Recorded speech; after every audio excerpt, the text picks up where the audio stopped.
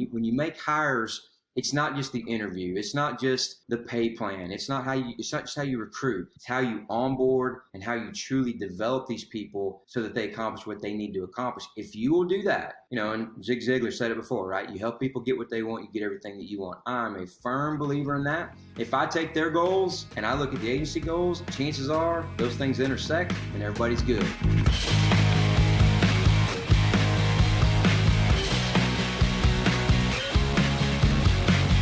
All right, welcome to the Insurance Agents Think Tank Show. I'm your host, Todd McLean, and this podcast is all about how to build and scale your agency. Today's topic is all about hiring. That's a big topic. It's a hot topic right now, especially with agents trying to scale after this last year and a lot of changes going on in the industry. So there's a lot about this topic, especially, back in the day when I started. I would just throw up an ad on Craigslist because I thought I needed to hire somebody. And I didn't really go through all the befores and afters about, the consequences of not thinking through hiring somebody. And I noticed as a new agent, I was churning staff left and right. And so I think this podcast is really important to have somebody like Craig Wiggins, who's our guest, an expert in all things hiring and scaling agency. So Craig, thank you so much for being on the program. Absolutely. Yeah, and if you want, to check out this podcast and see all of our other podcasts, just go to www.agentsthinktank.com and you can see all the episodes and download all the episodes. So again, thanks again, Craig. Now, can you tell the audience, for people who might not know you, tell us a little bit about yourself? Yeah, well, hey, thanks. First of all, I appreciate the invite. Appreciate getting the opportunity to come on the podcast with you. I've started in the insurance business about 25 years ago, started scratch, really had no clue what I was doing. I scored low potential twice on their entrance exam, had no money, no education, no experience. I went to college, but as soon as I found out that you could leave whenever you wanted and they wouldn't call your mom and your daddy, that was pretty much the end of college for me. So I don't know how I even got into this deal. I don't know how they approved me for a contract, but they did. And, I got started and didn't take me long to figure out maybe they were right about that assessment. Maybe I was low potential because it was really hard. And you're talking about, the struggles that you had. I had all kinds of struggles, especially with people, so. Well, don't feel bad because I dropped out of college my first semester. So we did something right. It took me a little longer. I'm sitting in class one day and this guy just gets up and leaves. And I'm like, dude, that guy just left. He didn't ask it. He's like, man, this isn't high school. You can leave if you want to leave. I'm like, well, it's like 75 degrees outside and there's good fishing going on. I think I'm out of here. So I struggled along the way, especially in the very beginning with everything, with staffing, with, trying to be a leader. I was a terrible leader. But I started figuring some things out and obviously we'll talk about a lot of those things in this podcast, but fast forward to today and, we built a $40 million book and made Hall of Fame last year, won pretty much every award you can win. So we kind of figured out a lot of things through struggle and trial and error and making a bunch of bad decisions and a bunch of dumb mistakes, but definitely have learned from all that, and it's turned out to be really, really good. So now I try to help other people, because there's a lot of folks that are going through a lot of the same kinds of things that I went through and I'm sure that you went through. And for sure. Forum like this or something else, or we can share information and try to help people. That's what I'm trying to do today. Beautiful. And, for everybody listening, he said 40 million and he's captive. Holy crap. Good job. That's something that we all strive to hit. So I'm sure we're going to learn quite a bit. So, on the hiring process, I guess we should back up to the beginning of what do you do? What would you say? How do you know when to hire somebody? Because I think too many people just feel like, okay, I got to grow my business, so they jump into hiring. Let's back up to the beginning. What kind of advice would you give somebody before they actually start the hiring process? Is there anything that they should go through mentally in that regard?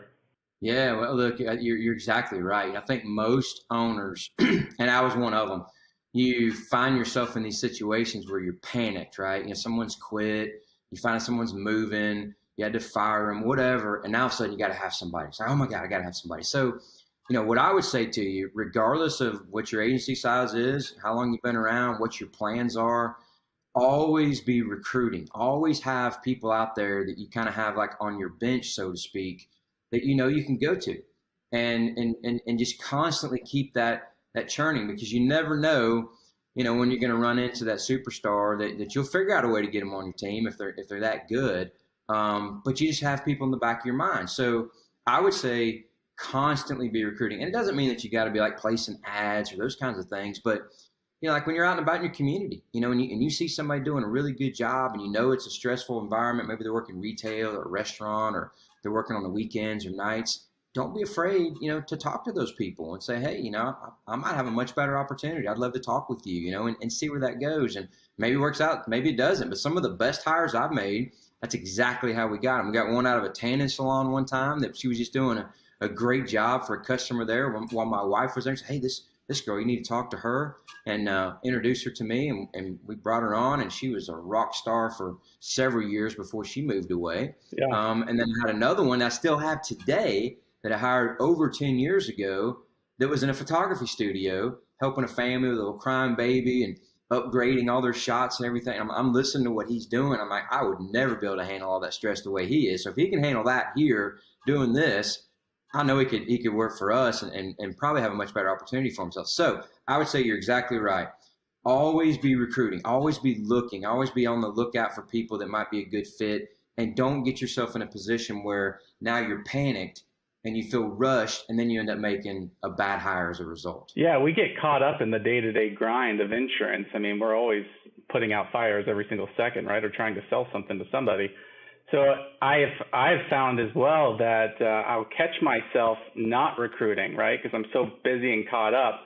And a lot of agents, especially me when I started, it was like I wasn't even paying attention to people like I should have been, because if you really want to scale your agency to somebody like the size of Craig, I got to start paying attention to everybody around me, listening to those people at the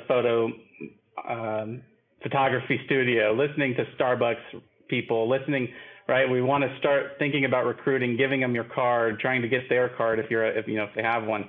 So I agree. I think it's a really big deal to always be recruiting. And then you can also, like, I've been to meet and greets before, or like open houses, or if I find another insurance agent producer, and they're doing something and they're out and about, they're really active, they're on Facebook marketing, I'm going to introduce myself to them, because at some point, you know, this is a really competitive industry.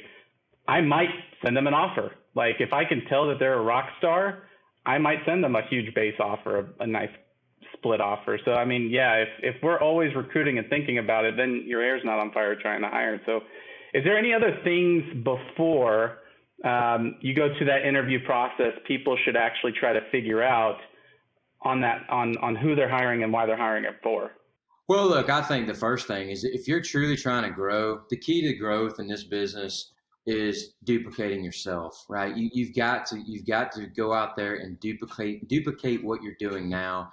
And that's a never ending process, to be honest with you, because you're constantly specializing and evaluating what people are doing. And if someone's doing, you know, a volume of work that could be done at a lower pay grade, and there's enough of that work to go hire at that lower pay grade, then you need to go hire that person, right? So I think a lot of this is just getting in your head that, look, you know, maybe you don't have an immediate need right now. Maybe you do have maybe somewhat of an immediate need, but always be thinking about, you know, what is my organizational chart going to look like 5 years from now, 10 years from now? What would the ideal agency for yourself look like? If you just have 2 people right now, you know, what would the branches look like? You'd have yourself, maybe a sales manager, an operations manager, service team, admin assistants, whatever. Create that chart on paper, not just in your mind, but on paper, and think about, you know, what would I like this to look like down the road? And then just start hiring for the most important positions that need to be filled on that organizational chart. If you do it the right way, there's going to come a time where they're paying for themselves, and then you can hire the next person, and then the next person, and the next person. And that's how you scale. Most agencies, you know, they get to $3 or $4 million.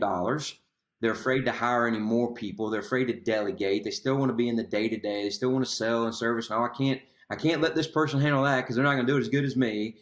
And before you know it, they've been a $3 or $4 million agency for 10 or 15 or 20 years, and they never grew any because they were scared to take that extra step. So I think the first thing is just kind of get in your mind, what is this going to look like 5-10 years down the road, and start preparing for that, knowing that it's not going to be perfect and it's not going to look exactly like that. But if you're making progress in that direction, that's a whole lot better than just treading water, being stuck in a place where you can't grow. So I think that's the first thing. And then, of course, and we can talk about it, is getting your mind around what the process is actually like. For sure. And why you do certain things along the way. Yeah, I think a high level in processes before I hire someone, at a high level, I first, because if somebody, let's say we're going to hire a salesperson, producer, a lot of people will put an ad out. They think they have a sales problem, which they probably do if they need to hire a salesperson. But what they'll do is they'll just throw out an ad and start interviewing before they think through, okay, when I hire them, what is the consequences? Am I going to provide them marketing? Are they going to market themselves? Like or even a service person. Do you even have the service needs, or do you feel just a little bit overwhelmed? And when you hire a full-time person, maybe they have 2 hours worth of work. So, establishing that base of what are they going to do and what resources do you have for them and the workload that they're going to take on, I think is a pretty important process before you hire. Because that will also, too, correct me if I'm wrong, help you think about the interview process. So think about the type of person that you need in that role based on things like your customer base, your processes when you onboard. If you have your service person doing more of the onboarding, or if you have your producer doing more onboarding, like there's certain types of personality traits that you should probably think about too when you're doing that interview process, right? Absolutely, man. And look, I fully believe in a specialized environment. When I first started for several years, we were like, everybody's trying to do everything. Yeah. Trying to sell, trying to service, everything. Everyone's a hybrid. And I know there's agencies that they're doing that because they feel like they need to do it. The sooner you can specialize and start putting people in positions where they can really flourish with what they're good at, I'm telling you, the better off you're going to be. 100%. Most people, it's rare to find somebody who's going to be an outstanding asset to your organization on the sales side and on the service side. It's like playing offense and defense. It's like playing quarterback and linebacker. Usually that's going to be two totally different positions, right? To fill. So you got to start thinking about those kinds of things. So you're exactly right. When you're thinking about this person, first of all, do I have a need for this? Do I have the support that I can give them when they come on where they're going to be successful, right? And then you got to start building that out, not just in your mind, but in a job description, not from just a results perspective. Like a lot of people, they focus so much on results. Right. Will say, you got to focus on what it takes to get there and talk about the expectations and the standards in terms of the activity that's required for them to be successful.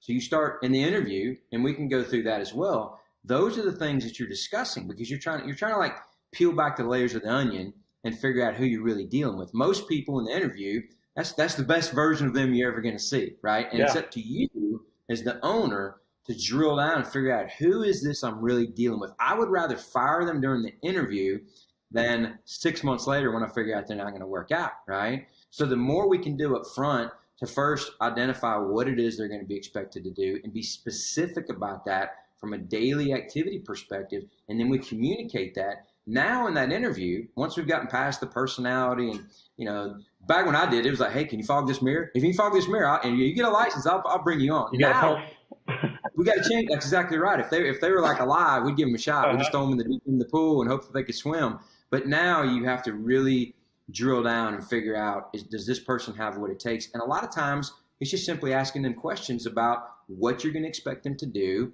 and getting their feedback on that. And just how does it make you feel knowing they've got to do X?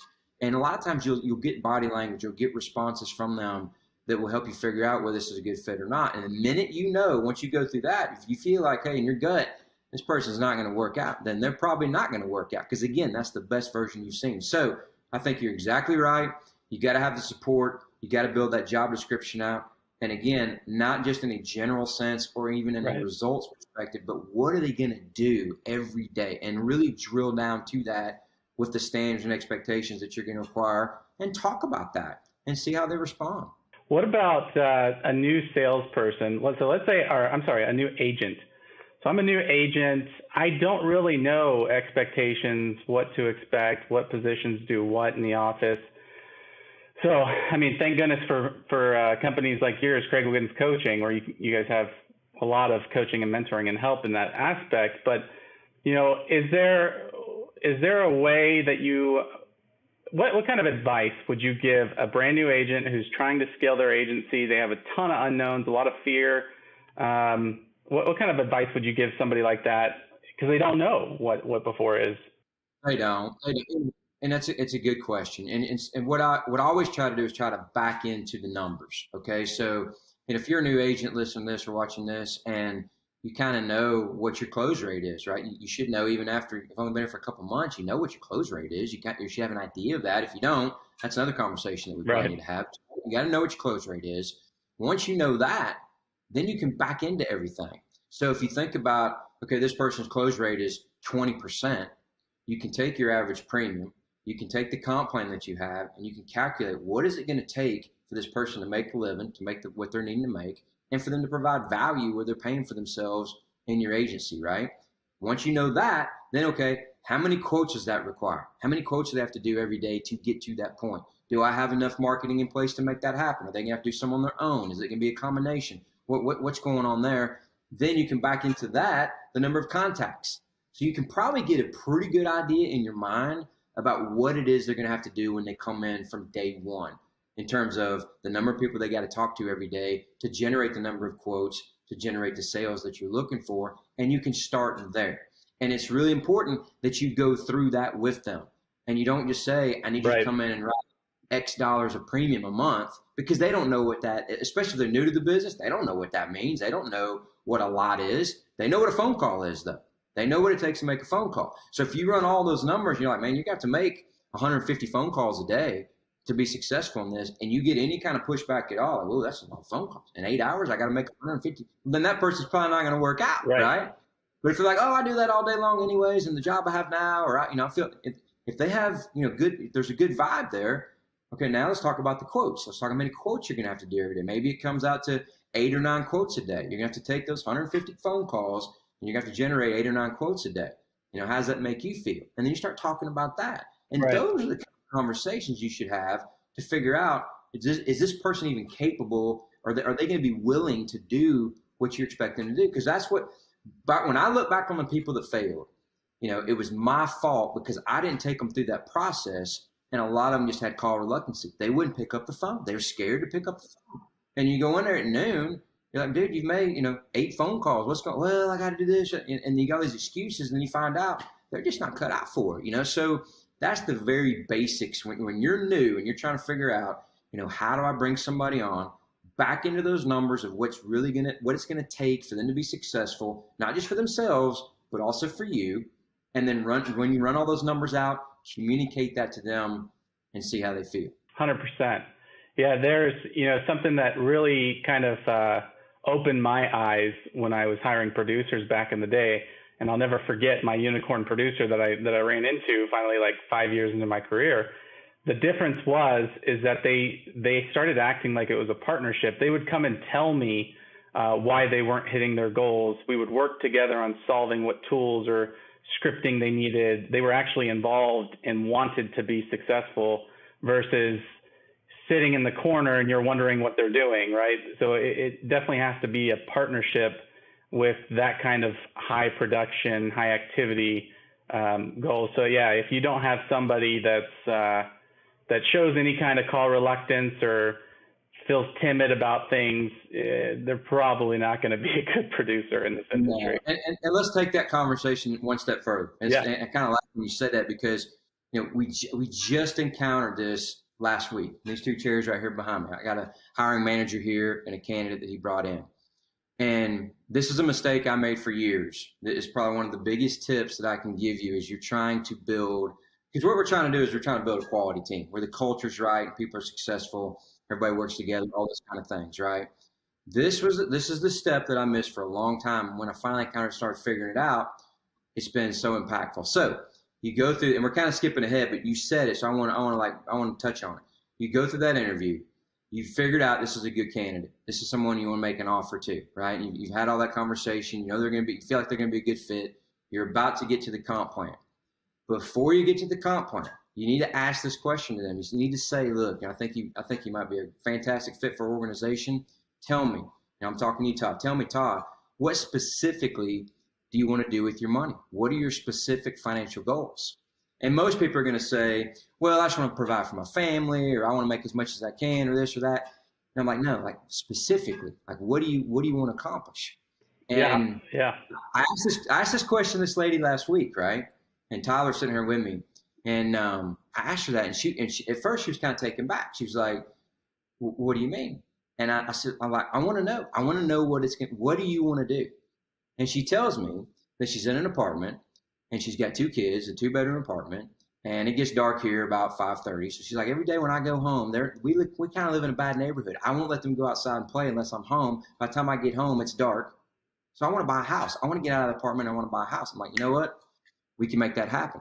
Tyler's going to work with you. We're going to look at the comp plan. We're going to figure out, not just from a production perspective, but what it's going to take every day for you to make that happen. And we're going to hold you accountable, and we're going to work with you and be your accountability partner to make sure that you accomplish that goal. Because it's important to me, and this is the important part. You need to say this, guys. It's important to me that you accomplish what you want to accomplish. If I help you accomplish what you're looking to accomplish, chances are the agency's going to get everything that we need. And when I started going through that, and we got to the comp plan, she started crying. And I stopped, and I was like, her name was Tina. I'm like, Tina, what's wrong? And she says, you know what? She's about 35 years old. She said, I've had 8 jobs. Nobody has ever said anything like that to me. Nobody's ever told me that they cared about me as a person. And it made such an impact on her, right? Love it. This is somebody we just met. So if you've got people on your team, this kind of goes in a little different direction, but if you got people on your team now that you haven't had that conversation with, you need to go through that process. Once they know you care, once they know that you're in that partnership with them, trying to help them accomplish what they're trying to accomplish, it changes everything. And when you're interviewing, think about these people, man. They got options. You're not the only one talking to them. They've got options, and you have difficult problems sometimes to overcome with licensing and everything else. So you're kind of at a disadvantage. By skipping that step, you could lose somebody to a competitor, to another industry that may not be anywhere near as good of the opportunity that you have, but you didn't say what you needed to say. And when we said that to her, she's in, man. She's bought in. She's ready to go. And hopefully she comes on, and she's going through the license process now, and hopefully she's great. So I would encourage you to make that a part of your hiring process, is have that conversation. And don't do it too early. You don't want to do it, obviously, if people are not going to offer you, but right before you get to the comp plan, because that's going to be the part that they're really going to put a lot of thought into. And look at the salary, commission, whatever it is that you got set up. They need to know this part. Then once you have all that, the biggest problem people have, most owners have, is holding people accountable. They hire these folks. How do I hold them accountable? They don't like to hold them accountable because it's a confrontation. Right. When you make it about them, and they've given you their goals, and you work together to come up with what they need to do to make that happen. Now, if they get off track, all I got to do is go back to her and talk to her about that house. Right. Not the agency, not me, not our goals. Like, Tina, how are you going to get out of that apartment if you don't do what we talked about the other day? Right? I love it. I'm holding you accountable to it. So it goes with everything that we're talking about now. When you make hires, it's not just the interview. It's not just the pay plan. It's not just how you recruit. It's how you onboard and how you truly develop these people so that they accomplish what they need to accomplish. If you will do that, and Zig Ziglar said it before, right? You help people get what they want, you get everything that you want. I'm a firm believer in that. If I take their goals and I look at the agency goals, chances are those things intersect and everybody's good. If I focus just on the agency side and I don't show them that I care, do you think they're really going to go that extra mile? Do you think they're always maybe looking for a job? Do you think there's this revolving door? So that's probably the biggest tip I can give you as you're going through this process, to not only get good hires, but to make sure that when they come on, they do what they need to do to help you grow. That's an amazing tip. I love it. I'm going to go back and just use that on my own agency by the end of this week. So I love that. That's awesome. Now, what happens? Okay, so let's back up. Let's say, okay, I figured out the type of person I need. I figured out what their roles, responsibilities. I figured out how I'm going to either support them with marketing or make sure that I have processes in place. Like if you have a service person, where do you go to find these people if you haven't been recruiting all along? I know there's all sorts of different platforms out there, people out there, programs you can use. But let's go through a couple of those. Like, where would you say has been the best source of new hires, other than people that you've met day to day? Okay, there's several. First, if you have a current staff, okay, if you have people run with people that are like themselves, right? Make sure you have a bonus in place for your staff.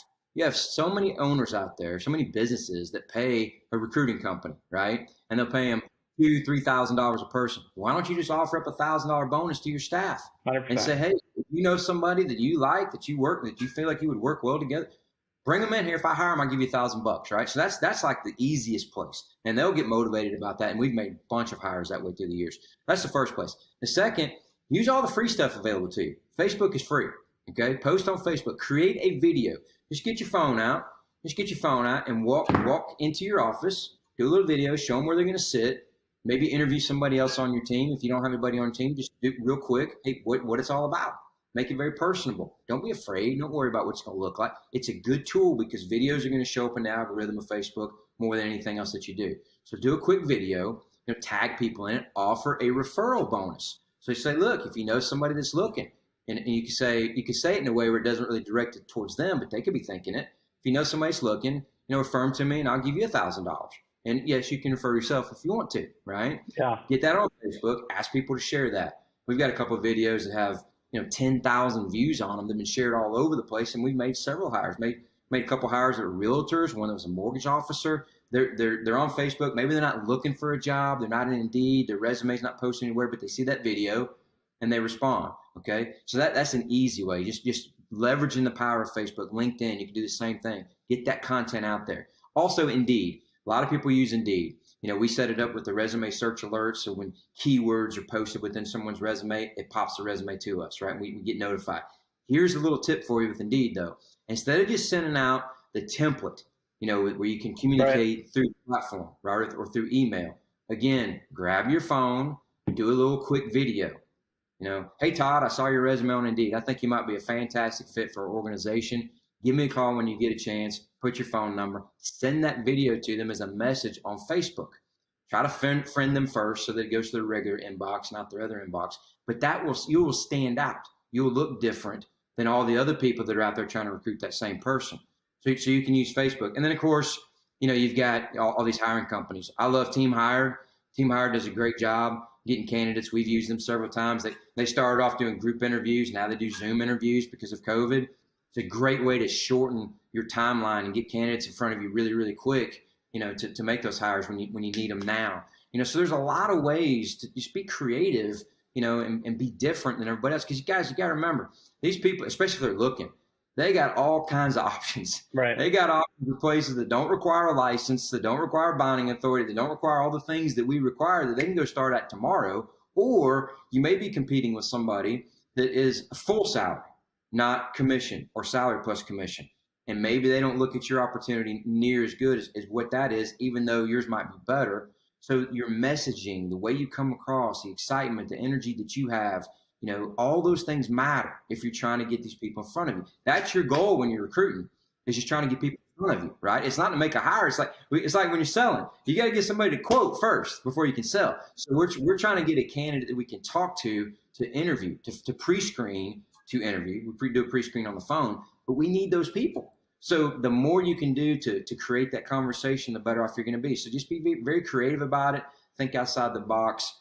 Push the envelope of some of these things, and drive the odds in your favor. Absolutely. And I've actually seen, because when I'm posting on Indeed, or if I'm, I used to post on Craigslist, haven't done it recently. Something that I've noticed on Indeed, because I'll go look through insurance agents' job postings to see how they're recruiting and their postings. Guys, don't be boring. Like, I've seen so many horrible job postings about just no. I would not want to work for you if I read that job posting. Right? It's like going to work at a bank and dying, which I think a lot of these people. So what I like to do on my job postings, if they'll allow it. So sometimes the algorithm will block your job posting. The best job posting ad that I've ever posted, the very first word in the subject line was unicorn. Like just trying to get something unique and different out there. I was looking for my unicorn. And so be a little different than everybody else. That's also. It's a pattern interrupt, right? It's just like on Facebook. Yep. You see these ads on Facebook all the time where there's a video or a picture that has nothing to do with the company that's actually advertising what they're advertising. Right. It's designed to get your attention, yep. to interrupt the pattern, right? It's the same thing. So, you got to be professional. You don't want to be like a clown on there, right. but you need to do things that certainly help you stand out because you have massive competition. You have so many things where these people have options. People love to bang on millennials all the time. Millennials are not bad people. They have options and they are willing to exercise those options. So you as an owner, you got to understand that and you got to play in that world. Now, obviously it's a two-way street and you're not going to like succumb to everything they want or anything like that, but you got to understand what you're dealing with. And when you have that dynamic out there, especially with everything going on today and the people that are on unemployment and all the other issues that, that we face, challenges, you can't just go about this like you did even 3 or 4 years ago. You got to be different.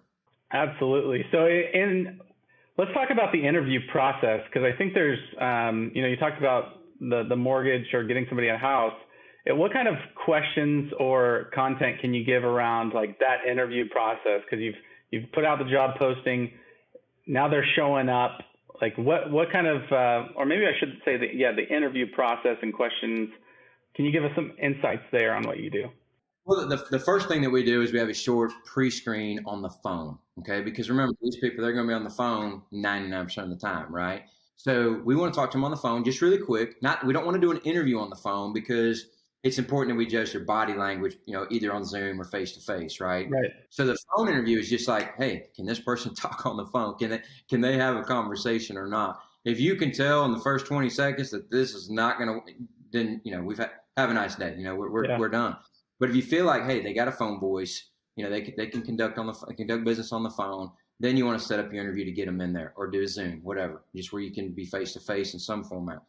And then that process is all about, like I said, you're peeling back the layers of the onion. What we do here, where we really spend some time, our whole process, our whole system, we're captive, right? So we don't have all these options. We really have to sell them value. We have to get around the price conversation. We have to really leverage coverage, relationships, advice, those types of things. So we're going to ask them questions about their current insurance. We're going to ask them about their liability limits. We're going to take them through kind of the same sales process we would use on a customer and see how they respond to that. And if we go through that kind of in a passive way, and we can tell they're just not buying into that, or it didn't send off any alarms when they have 25, 50 limits and they really need a lot more. If I can tell when we go through that this is going to be like trying to put a square peg into a round hole to teach them this, not that they have to fully understand it, but if they're not even grasping that, wait a minute, maybe this is something I should address. How do you think I'm ever going to be able to teach them to talk to customers like that? It's right? such a big deal. So it is. So that's really like because look, a lot of times when I first started interviewing, it's like, hey, Todd, tell me about yourself, right? And you let them talk and they talk, whatever. Oh, he's got a pretty good personality. I think he'll work out, and there's nothing there. Well, when you get them in, why do they fail? What happens? They either won't pick up the phone or they're not buying into what you're selling. They're not buying into what you're going to teach them to do, right? Yep. So let's deal with that now. Let's talk. Let's not wait till Monday when they come in. Let's deal with it now. Let's just do it in a way where we can kind of tell. Maybe you won't tell 100%. But when you go through that conversation, if I ask you, Todd, tell me about your liability limits. Well, I don't really know what they are. We find out. We look together. We figure it out. And I explain it to you. And you're like, well, and you don't think it's that big a deal. And then I explain exactly what would happen if you got into an accident and you maintain those limits and you're still not grasping what I'm trying to teach you. That's the exact problem I'm going to have when I bring you on. And now I'm having to fight that battle on top of everything else that we got to deal with. That's not going to work. But if I have that conversation and you're like, wow, nobody's ever said, I need to get that fixed. I need to get that changed. And you can tell they're genuine about it. Yeah. And they're looking at that as, what, this is a legit problem. Nobody's ever explained this to me before. And they're buying into what I'm saying. Now I know, okay, you know what? they're probably going to have the same kind of conversations with people when we teach them this process. So that's really like the focal point of our interview. Do they have a good phone voice? When they come in, can they get that part? Then the next thing, if I feel like, all right, he's got that. Now it's all about standards and expectations and non-negotiables. We haven't really talked about that any, but you got to have non-negotiables too. We'll talk about that in a second. Yeah. The next thing though is the standards and expectations. Here's what's going to be required. This is what we're going to look for you every day. Is what you've got to do, and you're getting their feedback on all that. Here we require 120 phone calls, 10 quotes, at least 3 items sold, 3 policies sold every day. And we go through that process of how that works out. And we set those standards and expectations from day one. We also talk about the goal they have to have their very first week. So the very first week, we require 10 items sold the first week, 10 policies sold that very first week. We're setting the stage. We're having a sense of urgency about getting going, right? So we're talking about a second week, third week, fourth week. We have weekly goals, then goals month 2, month 3. If they get through the first 2 weeks, they're going to be fine 99% of the time. But we talk about that up front. Again, instead of just throwing somebody in the deep end of the pool and hoping they work out, let's talk about all the things that they're actually going to have to do to work out and see how they respond to that. Okay, so we go through all that, and they're good. Everything's good. Now we're talking about the non-negotiables. No lying, no cheating, no stealing, no forging, no gossip. Okay, we really talk about those things because, look, sometimes those are like givens to us. Right. It's important that you make it clear. You can't falsify an application. That's a great way to ruin your career and put everybody in jeopardy. We can't do that. We don't allow that. It doesn't matter how long you've been here, what you do that, you're gone. Right. If you gossip about somebody, I don't allow that either. I don't care how much business you write or what you contribute. You start gossiping about people and you're gone. Because again, we're trying to build a culture here. Okay, we're trying to do it the right way, and we can't have that. And a lot of times, what will happen, what we've seen happen, when you talk about that in the interview process, it makes you more attractive. Some of these people, that's exactly why they're leaving where they're leaving now, because the culture sucks and it's toxic. And then when you say that, sometimes it's not always money. Sometimes it's the way they're treated and the way things are going on in that office. When you talk about that, not only are you setting that expectation for what goes on in your office, now you might be appealing to somebody that's dealing with that somewhere else, right? So we go through the standards, expectations, the non-negotiables, and then that's when we would have that conversation we talked about a few minutes ago about what's important to them before we get to the comp plan. That's really the process that we go down. And along the way, all that feedback back and forth, that's where we can make normally a pretty good determination about whether this person's going to fit or not. You can go out there and Google all the fancy interview questions. Tell me about a time that you struggled through this. You can do all that if you want to, okay? But remember, these people have probably done their research too. And they've watched a lot of those same videos, and they've already got these answers planned. Right. And they know what to say, and they're going to make it.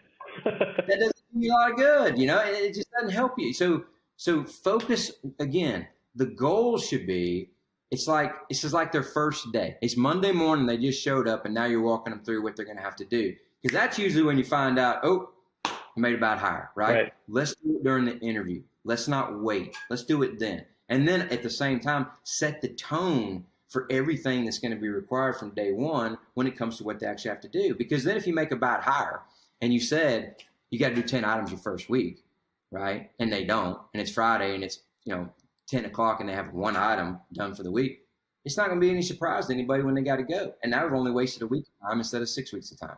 So it's really important that you frame all that up. And this is all, honestly, Todd, it's a result of every time I've ever made a bad hire. And I always own them. They're always me. It's not them. It's me, because I'm the one that made the decision to bring them on. Right. I always look back.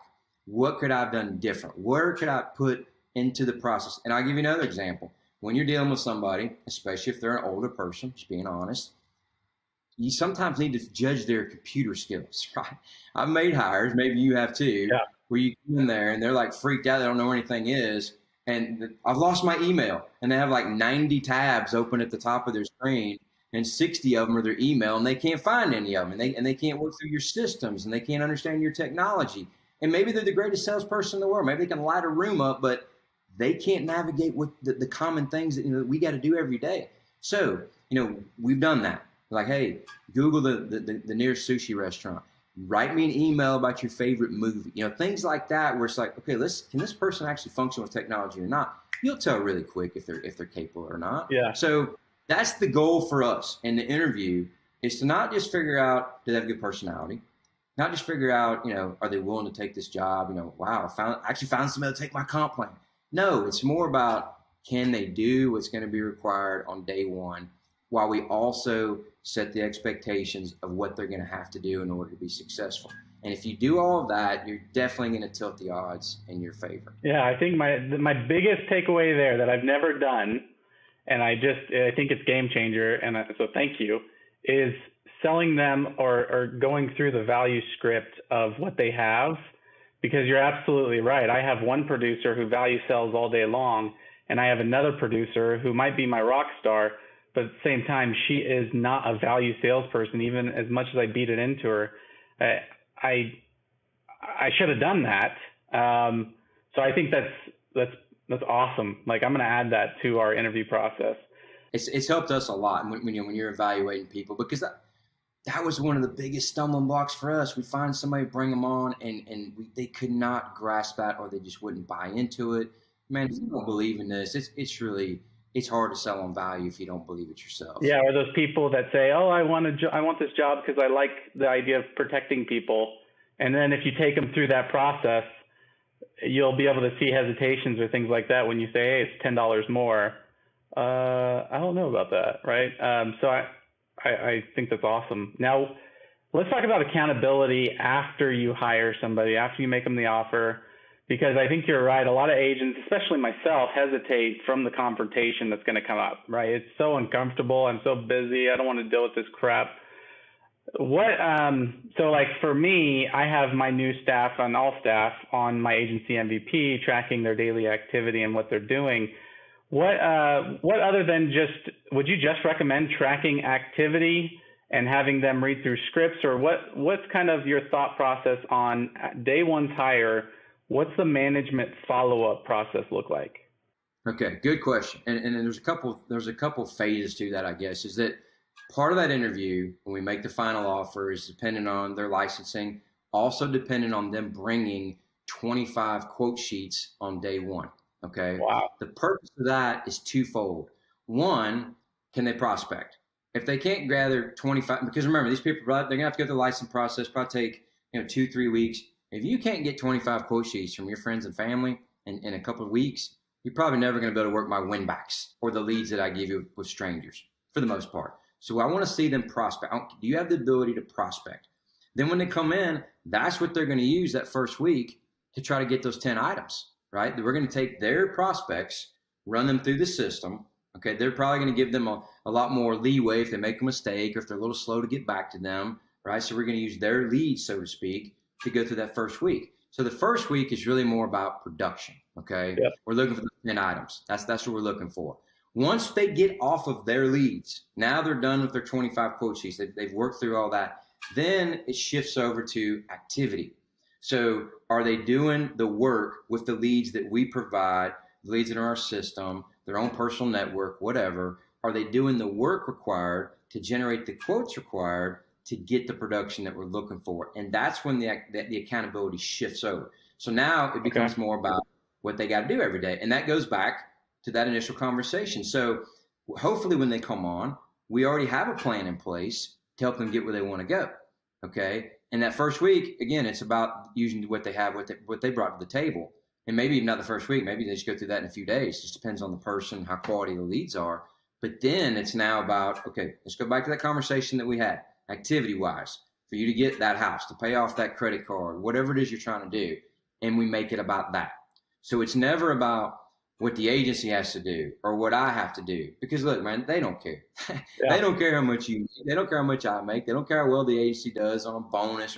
What's in it for them? How do we drive this home to get to their why, right? So we make it all about that. Now, sometimes people will say, well, what if you do all that and they still don't do it? Well, then that's when you, as an owner, you got to make a decision. Is this person contributing enough for you to keep them around based off what they're doing, where it makes sense for you, knowing that maybe they're not getting to the level that you're looking for, or do you need to let them go? Yeah. I mean, let's say you hire them and 30 days later, ask yourself, would I hire them now? Would I hire them again? If the answer is no, then you probably should let go of them. And sometimes, I know sometimes people, they have a difficult time with that because they get attached to people and look at them as people. But man, if someone is not a good fit, they're not a good fit. Exactly. And you're doing them a service by enabling them. Everybody ought to go read the book called Radical Candor by Kim Scott.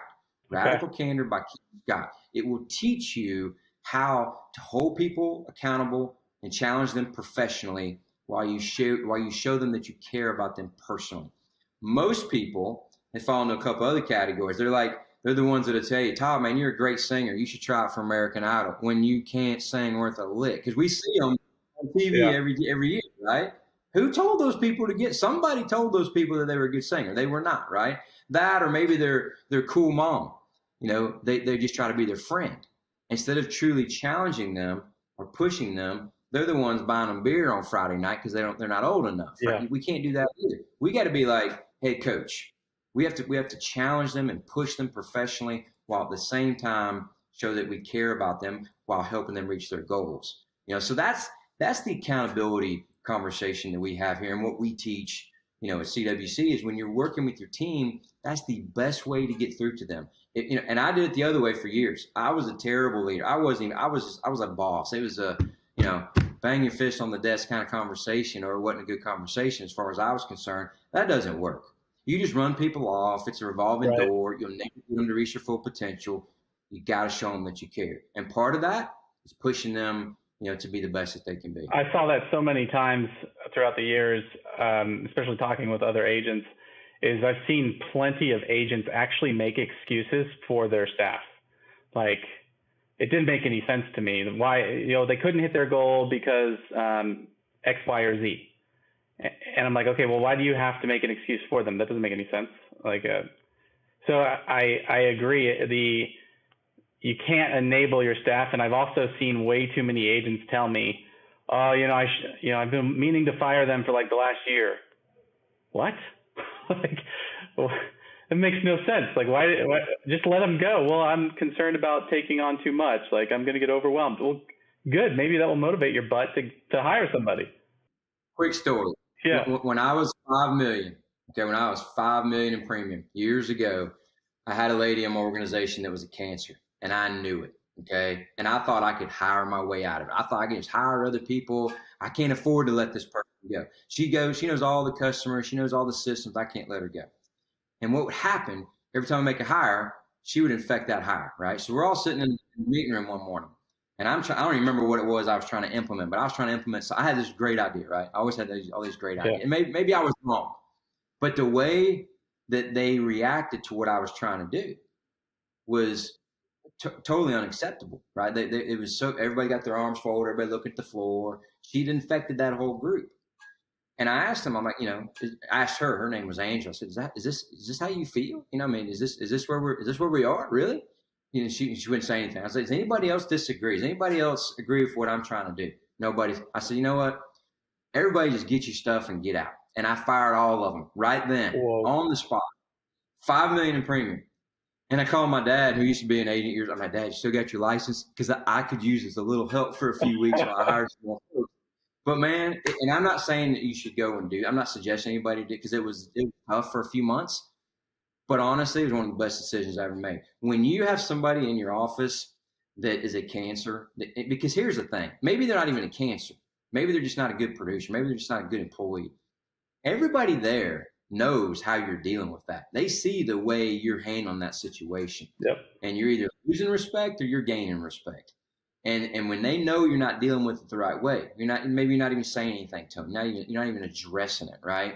You're losing respect with everybody else on your team, and it's causing you problems. 99% of the time, when someone terminates a long-term employee like that, where they're just hesitant to get rid of them, the rest of the group rises up.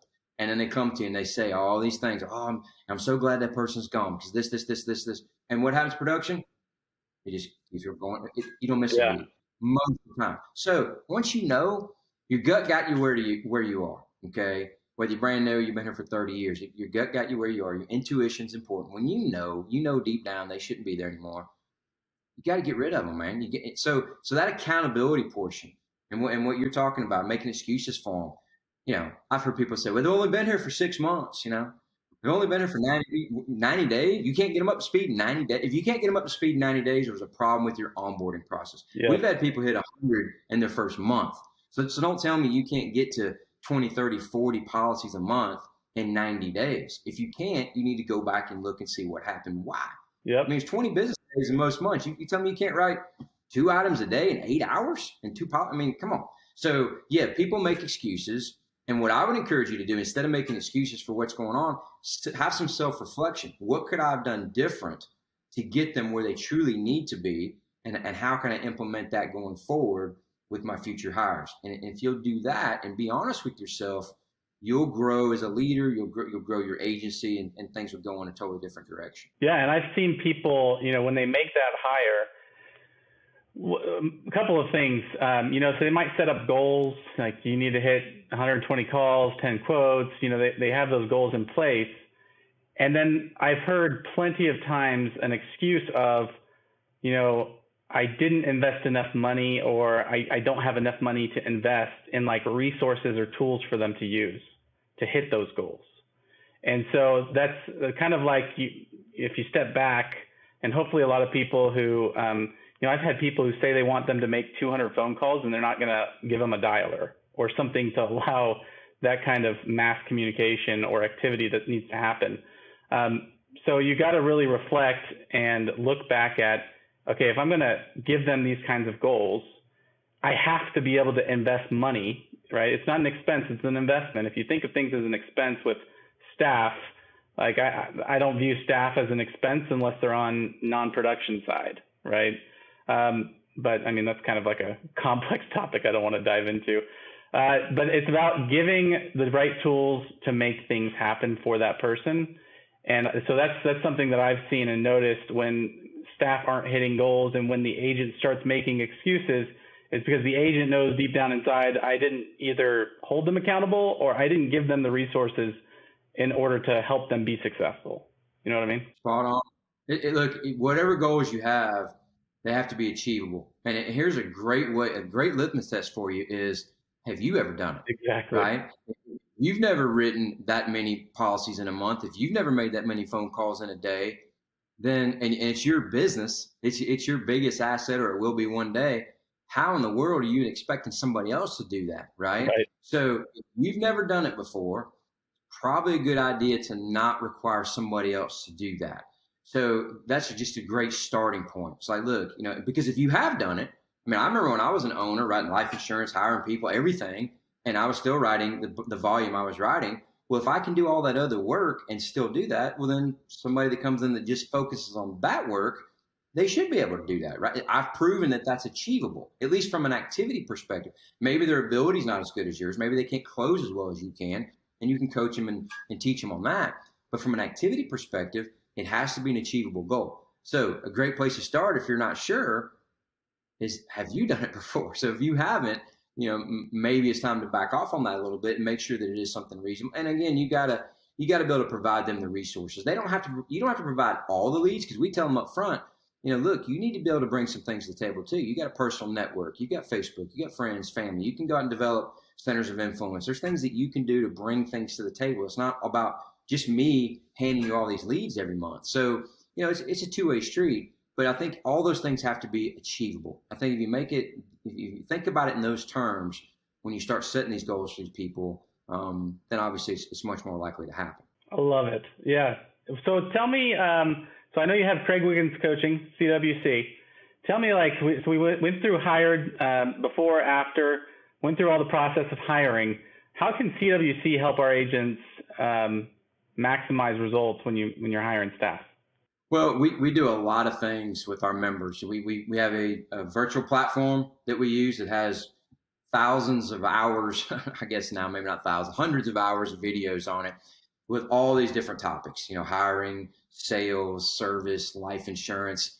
The videos are short, 2, 3, 4 minutes long, very consumable. The key thing about all of our content on our platform is it's taught primarily by my staff when it's intended to be watched by staff. Right. So all the sales and service content is taught by people that are here. They're doing things at a high level, very high level. Some of them writing over 200 a month. And then I film all the owner content, so they can become a member and they get all this content. It's $177 a month for full access to it 24/7. Has all of our documents, all the internal documents we use in the agency. They're all uploaded to the platform. So they get access to all of that stuff in addition to all the live training that we do every month. So every Wednesday we have a class for staff. Every other Tuesday we have one for owners. We have specialized training on building centers of influence, on hiring new people and getting them up to speed quickly, on developing remote employees. We do all these things all throughout the month, to help. And then if someone wants one-on-one help, they can actually join a level where they work directly with me. And we have a call every other week to work on things that are going on in their office, kind of like this conversation we're having now, but taking a deep dive into what we need to help them with and make sure they're making the right decisions and that type of thing. And then we do live events. We have workshops here in the agency for sales, for coaching, for leadership. We try to be that resource that is, it's just missing. I remember when I first started, and you probably do too, there wasn't a lot of help. There wasn't a lot of support. You maybe had a manager, maybe you had some agents in your market that might tell you a little bit, but they wouldn't tell you too much because they scared you're going to do what they're doing, whatever. And it was hard to really get good information about what to do, how to compete, how to win when you're hired, how to make the right hires to begin with, kind of like the stuff we're talking about today. All these different things that people are struggling with. So several years ago, I just decided, you know what, I want to put all this together to help people, because I remember what it was like, not being able to sleep at night, wondering where things were going to go and what was going to happen and what my business was going to look like. And I've seen so many people fail simply because they just have good information. So we started doing this, and it's been great. We work with thousands of people all over the country, and it's been very, very rewarding, to say the least. That's awesome. I've actually had quite a few agents. They'll message me and they'll say things like, "Hey, that CWC thing, does it work?" And I tell them about my experience. I said, if your staff or yourself don't take advantage of it, even the placebo effect works. I think ever since I had my producers, just having to be on the Wednesday call just gets them to think about training and needing to do better. I'm pretty sure I've already made more than $177 that month. So I think it's awesome. Absolutely. But they need to take advantage of it.